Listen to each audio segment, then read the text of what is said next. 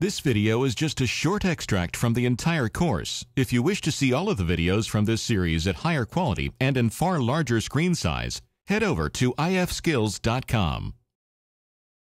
In this lesson, we're going to discuss working with smart guides. If you'd like to follow along, go to File, Open, and in the Sample Files folder, go down to 0405, Working Smart with Smart Guides, and just click Open.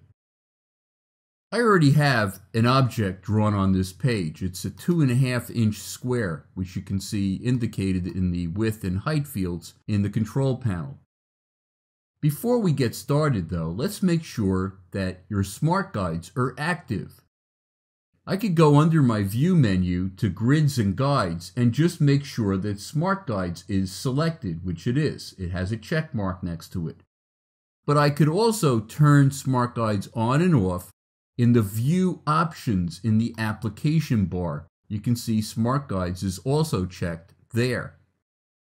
Now we're ready to begin. Go to your rectangle tool, and then underneath that top square, starting from the left margin, just click and drag. And you can see when I got to the center of that top object, a smart guide popped up to let me know that I'm lined up with the center of that object. If I continue dragging across, I'm going to get arrows underneath each one of these objects indicating that they are exactly the same width. And I'm going to continue dragging down. When I get to the center of the page, Smart Guides are letting me know that I'm lined up with the center of the page. I'm going to continue dragging down. And when this new object is exactly the same height as the object above, I see arrows indicating to the right of each one of these objects that they're exactly the same height. I'm going to let go. Let me draw yet another object, another square. Same width, and also the same height. But what about the distance between the objects? Let me go to my selection tool. If I click and drag on an object, you can see I'm getting its XY coordinates. But let me start dragging up. At a certain point, when the gaps between the objects are the same, you'll see arrows indicating that. So there's an equal amount of space between the objects. But let me go to my Rotate tool. And rotating from the center, I'm going to click and drag on one of these corners. And there's a little pop-up giving me the number of degrees. When I get to -35, I'm going to let go. Go back to my selection tool and click on another one of these squares.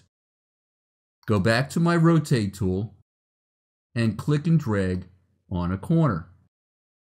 And when it gets to 35, -35 degrees, you can see angles over the top of both of these objects, letting me know that they're rotated exactly the same amount.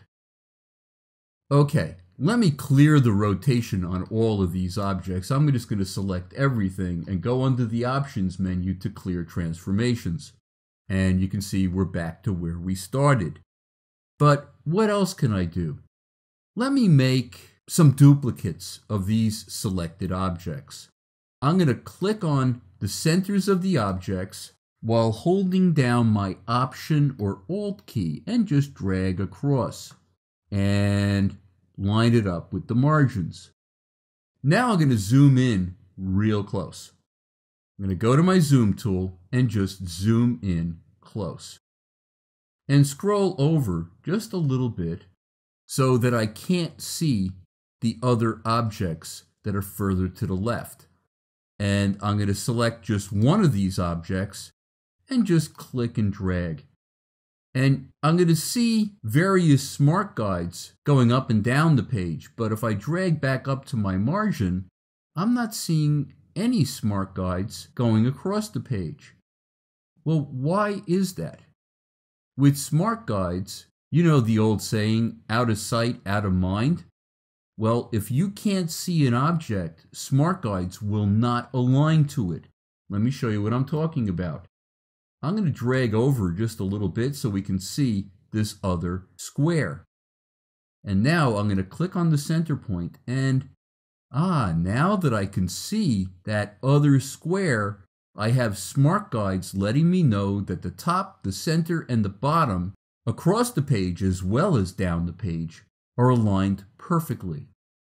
So smart guides can help you align objects very quickly to set up your layout very efficiently. We're going to be talking more about working with objects in the next lesson.